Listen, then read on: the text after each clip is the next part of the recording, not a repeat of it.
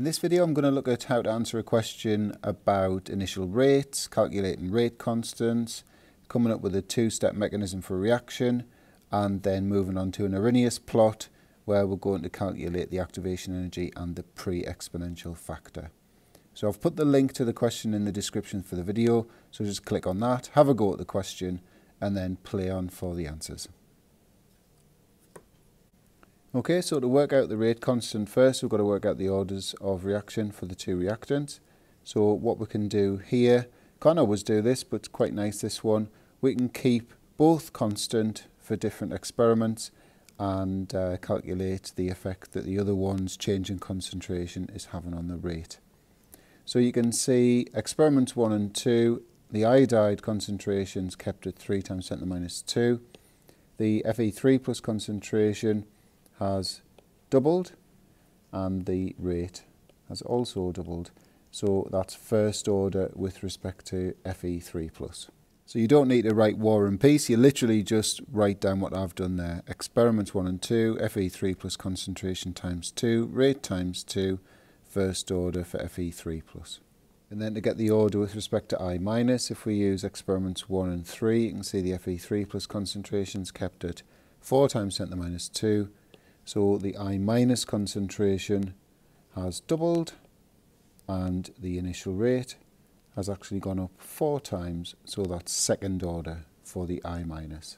So they've written that in a similar way to the first one. So now we've got the orders, we can write the rate equation, which looks like that. We rearrange to get K as the subject of the equation, and then we're just going to insert the results for, I'm going to use experiment 1. It doesn't matter which experiment you use because these were all carried out at the same temperature, so it will give the same value for K. So there's the numerical value for the rate constant, and now we're going to do the units. It doesn't actually tell you to work out the units, but it expects you to, so always do that. So all I've done there is put the units of rate on the top because that's what's happening there, and we've got a unit moles per decimeter cubed for the Fe3 plus, and because this is second order we've got moles per decimeter cubed squared. And then if you write it this way, it's quite easy to see what's going to cancel. And then these need to go up to the top. So moles times moles on the bottom is moles squared. So that's moles to the minus 2.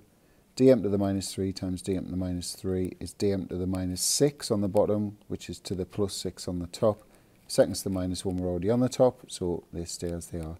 Conventionally, you're meant to put your positive powers first. That's why I've written dm6 first before mol minus 2. But if you've put them the other way around, that's fine. Okay, so if we move on to the next part of the question where we've got to come up with the two-step mechanism that's consistent with the results.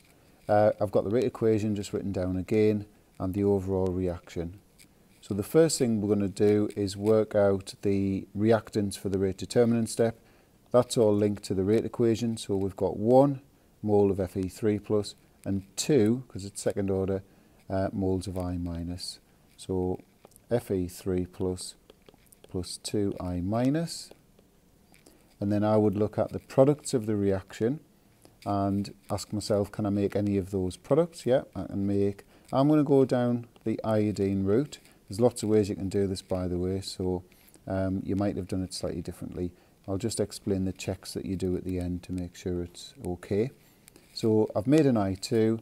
So to get this to balance, I obviously need Fe, but we've got to be careful with the charge now.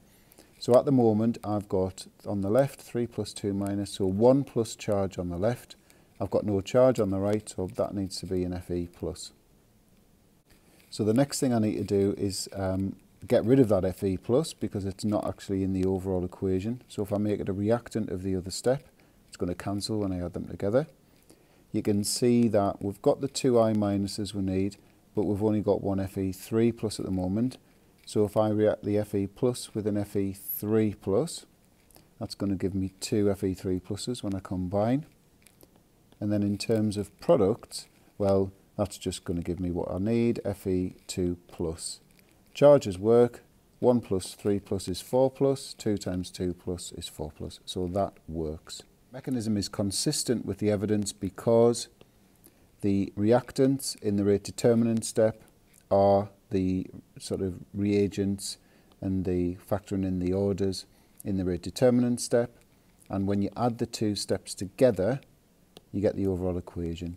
And remember, the Fe pluses will cancel. So we've got 2Fe3 plus 2I minus gives I2 and 2Fe2 plus. So moving on to the Arrhenius graph now, first thing we've got to do is draw a line of best fit. So I'll just do that now. So there's my line of best fit there. Obviously there's going to be slight variation on how you decide where the line of best fit should be. So there's always a range allowed for the exam, so don't worry too much about that. As long as you've drawn a decent line of best fit, you'll be fine. Right, so the next thing I'm going to do is work out the gradient. So I need to work out the change in y over the change in x. So for my change in y, I've gone from 30.5 to 28, and my change in x, I'm going from 4.1 times 10 to the minus 3 to 1 times 10 to the minus 3. So if I do that divided by that, I'm going to get my gradient.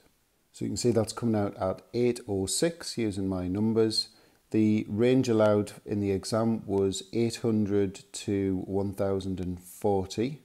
So hopefully you're within that range. You can see I've put a minus sign in brackets there. So technically that gradient is negative because the slope's downwards, but the way the numbers are working, you're not actually going to get a negative sign there. So to get the activation energy, we need to use the natural log form of the Arrhenius equation, which is on the data sheet. It's written like that.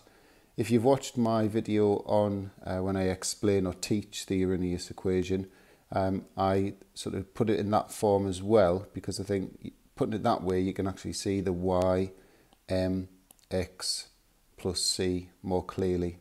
And then that m term there, the minus E over r, that's your gradient.